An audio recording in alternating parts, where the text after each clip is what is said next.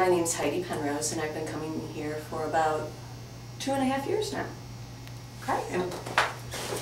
So what we're going to do is adjust Heidi today. We are using a technique called KST, which is Corin specific technique.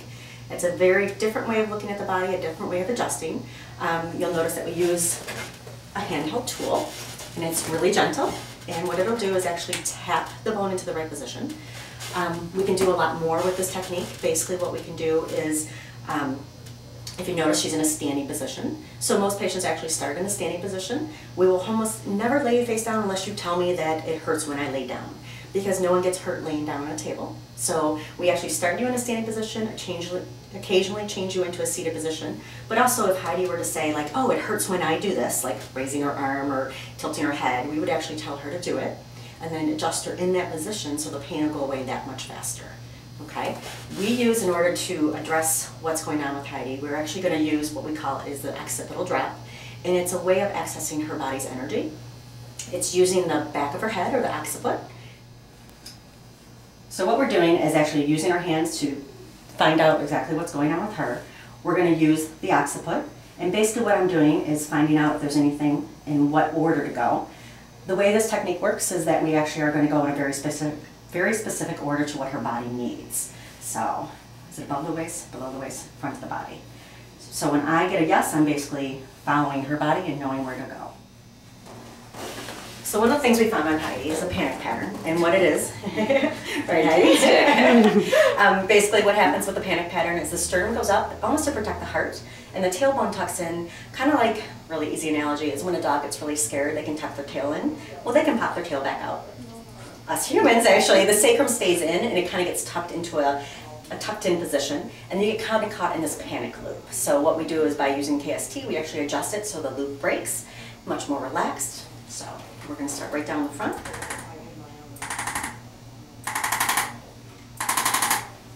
And then I'm going to actually adjust the tailbone nice and easy, really quick. And that was part of the panic pattern.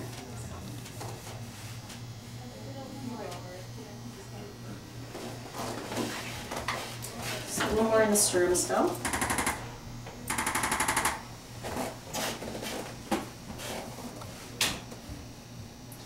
The really nice thing with KST is that we can do a lot of cranial work. We can do it really, really quickly, really, really effectively.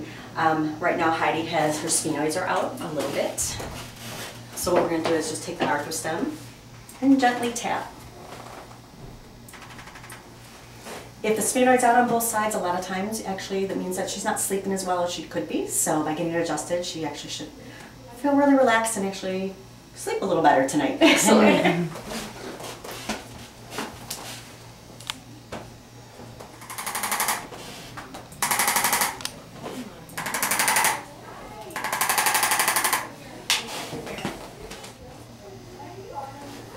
Next thing Heidi has is her parietals are out a little bit, and basically what we use is just a 2-prong. There's different accessory attachments.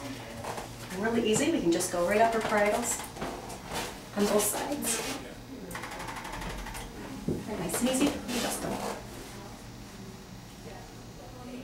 Things that we can do with KST is actually adjust for emotions, and by that we do it actually a really quick way to address the emotions is we actually use an emotion chart.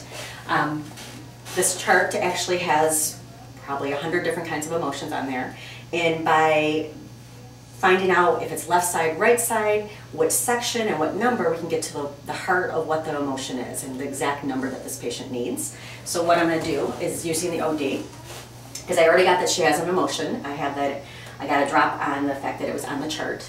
So I'm going to say left side, and I get a yes on left. So that means the right side is a no.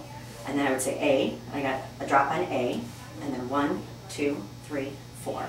So basically you just count down, you do left side, right side, A, B, C, D, E, 1 through 10, and then you get to the number that she needs. And right now, A4 is anger. So she's a little mad. Women don't tend to admit that they're angry about anything. So a lot of times I'll just say, think about something that's frustrating you, that's causing some anger, and just think about that, and then we'll adjust to find out where we need to go. So think about that. And a lot of times with emotions, you'll end up with the cranium or the sacrum. So it really depends on where you're at. start with the tailbone.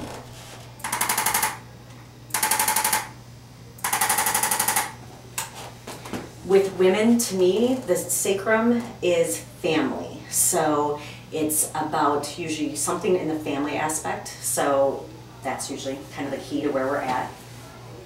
And now we're back up to the cranials. So a lot of times we see sphenoids, we see temporals. It really depends on the emotion. Are you doing good? I'm doing great. And a little bit in the temporals too.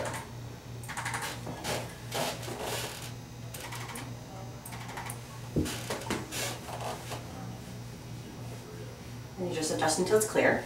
And then what I would tell the patient is just think about that again, clear your mind, but then think about it again. And we're clear.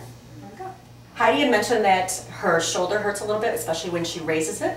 So what we're going to do is actually have her do that while we're adjusting. So, okay, go. So maybe bring it down again, and then raise it up again. Good. Relax.